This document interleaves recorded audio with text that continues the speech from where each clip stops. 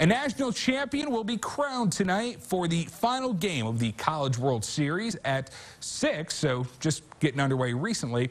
Number 4 Vanderbilt hoping to defend its national title against number 7 Mississippi State. And as you can imagine, tickets to the CWS final, pretty hard to come by. But with the help of social media and Dog Nation, 2 Mississippi State fans were able to get tickets and change lives. KCAU's Matt Foster has the story.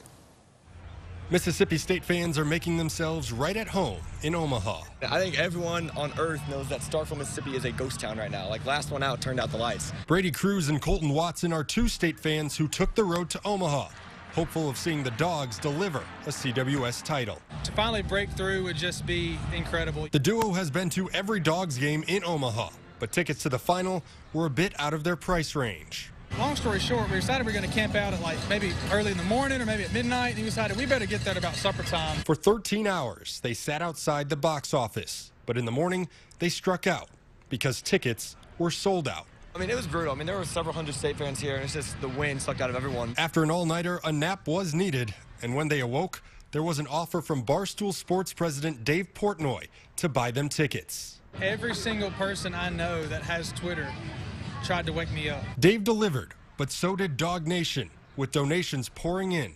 But instead of keeping that money, the duo decided to donate it to All Play Omaha, a nonprofit that helps kids play baseball. People have been sending us lots of Venmo, and I mean, we don't need it all. There's no reason for us to have that, so we're gonna get into this game, cheer on our Dogs, and the rest can go to a better organization than what we can do. At TD Ameritrade Park, Matt Foster,